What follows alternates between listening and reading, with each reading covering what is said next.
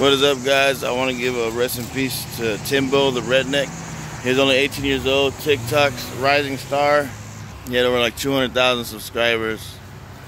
He was doing donuts with his car, and he got flung out of the car, and the truck, and then the truck landed on him, and he didn't make it from that. But